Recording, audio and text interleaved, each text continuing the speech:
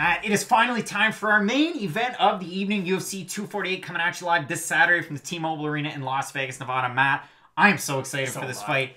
Even though I've ragged on the fact that guys with 2-fight losing streaks should not get title shots, and I still believe it. It's ridiculous. But we have Israel Adesanya taking on Yoel Romero. This is a great fight because realistically, you can market this fight, and I know the UFC is with their countdown series and whatnot, as a clash of styles. And listen, Matt, you know I love a clash of styles because we have one of the best pure kickboxers in the game of MMA right now in your current champ Adesanya, and he's taking on Yoel Romero, a great wrestler, but how often do we see his wrestling? Yeah, that's my problem. It's not a clash of styles. It's a kickboxer with a wrestling background who's just got absurd, like, I can't even put into words how powerful of an athlete Yoel Romero is. Like, it's ungodly what he can do in the cage. And the crazy thing is, you think, hey, this guy's over 40, he's muscled up, you'd think at 185 pounds when the weight cut's tough, he's going to have no cardio whatsoever, and then all of a sudden, third round, and fourth round, and fifth round, Yoel Romero comes out of the cage, and it's insane. He's a monster. And here's the problem, though. Yoel Romero doesn't go for takedowns at all anymore. There was a point in his career where he was never takedown heavy,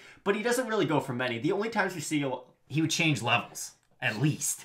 Not even that. He doesn't even feint takedowns. The only thing he'll ever feint is he'll go for left leg on your right, or left arm on your right leg ankle pick, and he kind of fakes that, but there's not a lot of big elevation changes out of him, unless he's fighting another wrestler, oddly enough. When he's fighting a striker, and I'm kind of stealing this from Luke Thomas pointed this out, and it's perfect. Yoel Romero has two modes. He has attack mode and defense mode. There's no in between. And he can't mix his modes. So Yoel Romero either stands there and defends every punch that you're throwing, makes sure he doesn't take damage, and just preserves his energy. Just preserves his energy, because you know when that storm comes, it's going to be absurd. And then he waits and waits and waits and waits, and then when you're done attacking, he explodes. I don't think Israel Adesanya is going to make that problem, though. Israel Adesanya, throughout his UFC career, has been nothing short of just incredible. I know he had a close fight with Kelvin Gastelum, and it was back and forth, back and forth. I actually think Gastelum does a few things better than Yoel Romero that can capitalize on Israel Adesanya's style. When you really think about it, Kelvin Gastelum, the two things he brings to the cage is boxing and absurd speed. Yoel has speed. He doesn't have what Kelvin does, though. Kelvin Gastelum mixes up his combinations. He's very fast with his hands. Yoel will throw more looping shots where if they do hit you, they're going to put you down and probably away. But it's kind of hard to hit you in the first place. We saw there was a few lapses in defense with Robert Whittaker in their fights. But Robert Whittaker, and credit to that man, like, I know people keep on bringing it up, but like he basically fought Yoel Romero for an hour. It's like, wild. It's wild. That's so crazy. And Matt, you look at Yoel Romero's body of work, and I say that like he's won in three in his last four, if I'm not mistaken, and he's lost 2 in a row. But they're great opponents. I mean, we're talking the Whittakers, we're talking the Paulo Costa that realistically would have deserved this title shot if the bicep didn't pop off the arm. And in terms of this fight, it's weird because Yoel Romero, out of those 3 losses, a lot of people thought he won 2 with him. Really, they did. And then you look at the win. So he fights Luke Rockhold. That was a 5-round fight. That was a 5-round main event. It was supposed to be for the interim belt. He missed weight. And then he fights Whittaker. And oh my God. Yeah, it went a little nuts. Now, in terms of this fight, it's weird because, yeah, he's taking on another champion and it's another striker. But I think it's a totally different tale when you're taking on a guy like Adesanya. And a lot of people are really pointing to the fact that City Kickboxing has had such a rise. You've got Adesanya as a champ. You've got Volkanovski as a champ. Brad Riddle, everybody saw what he can do recently. And there's more and more prospects that come out of that gym. Kai Kara France as well is another good example. But Israel Adesanya, to me, is the rising star of the UFC. If he's not the poster boy for the company right now, he has to be neck and neck with some of these top fighters. Put it this way, Israel Adesanya is more likely than not going to be on UFC 4, the video game. I know that's kind of a weird thing to go to, but when you look at like who's been on it, it was John Jones, Alexander Gustafsson, then the second one, Ronda Rousey, Conor McGregor, then the third one, Conor McGregor. Like, those are all massive stars, except for Conor Gustafsson. But Israel Adesanya has that kind of... He has the capability to not just be a star in the world of MMA. He has that, like, he can go outside of MMA. He could do movies. He can do talk shows. Like, Israel Adesanya, we just keep on going on about how great he is. But, like, there's not many things he isn't good at. He speaks very well. He's really good at marketing himself. Yoel Romero can end that very quickly, though. That's the problem. Like, I feel like the UFC is kind of counting their eggs before they hatch because Yoel Romero, all he has to do, like you said, he just needs one punch. He just needs one knee. He only needs one. He's the most powerful guy Israel Adesanya's ever fought. And this never happens. You didn't hear Luke Rockhold going out on a PR campaign to call out Yoel Romero. I bet you his hand was shaking when he was trying to sign the contract. But Israel Adesanya called out Yoel Romero. He wanted this fight, which is wild. It really is.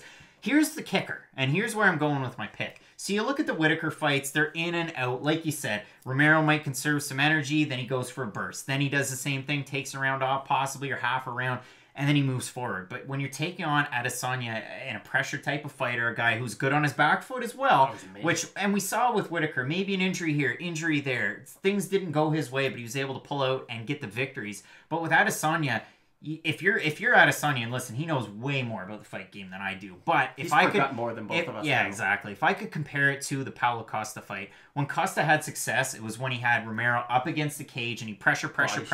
And like you said, Romero does that thing where he moves in and out, and he rope-a-doped in that fight too, which it works for Yoel Romero. It did not work for Ion Cutelaba. But in terms of this fight, I really think Adesanya is going to be able to get the win, and I think it might be another 5-round decision. But it's interesting because you think, well, Yoel Romero has so much experience with these 5-round fights, and he's continued to fight 5 rounds. But so is Adesanya. Exactly, and Adesanya, people forget that he doesn't only have 15 fights. You know that he's got 1,000. No, it's not 1,000. He has 97 kickboxing fights. I'm pretty sure that's the number. It's just the amount of experience he has as purely a striker, and you kind of went a different way with why Adesanya's going to win. I also think Adesanya's going to win, but I think he's going to win because he can stand at such a range where, as he's attacking, kind of pot-shotting you, when you do decide to make your burst, he's already so far away from you that he's going to have that extra millisecond, that extra half second to kind of figure out and read what you're going to do. And I don't know if you guys have noticed, Israel Adesanya is really, really good at moving his head and his trunk movement. And if he can make Yoel Romero miss a lot, that's what no one's ever been able to do. No one's been able to make Yoel Romero miss. People have been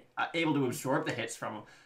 But, and again, Chael Sonnen, there's 2 ways to win a fight. You can either out-skill a guy or out-tough a guy. Robert Whittaker was able to out-tough Yoel Romero. Paulo Costa basically beat him in his own game, which is just, let's just throw bombs and see what happens. Israel Adesanya, I really feel like, is going to have to kind of finesse his way into this fight. He's going to have to throw some crazy techniques. He's going to have to keep Yoel guessing the whole entire time. So while Romero is in that defensive mode, he's going to have to be able to land shots to the leg, go to the body, go to the head, mix it up on Romero, and hopefully something will open up and you can go for that knockout shot. I think it's a great fight, though. I really do. I know we were kind of ragging on Yoel for being on 2 losses, but there's not a person in this world who doesn't think Yoel Romero's not a top 3 middleweight in the world. And if you're fighting guys like that, you can't really question the champion. But yes, official pick, Israel Adesanya, 5th round TKO. And if you want to keep the champ that's really the face of the franchise active, you have to continue to give him guys, even when the top of the division is logjam, but there's injuries as well, and you can't have Whittaker hopping in there for a rematch. You can't have Paulo Costa do the injury. So you get the next best thing in Yoel Romero, a guy who wants the fight, who's game all the time, and he's taken on one of the best in the business in Adesanya. So Matt, you've got the champ winning. I get the champ winning. We're just going to take a couple extra seconds because we're already ways into this video. But if Adesanya gets the win here, what's next? Is it Whittaker? Is it Cannonier? Is it Costa?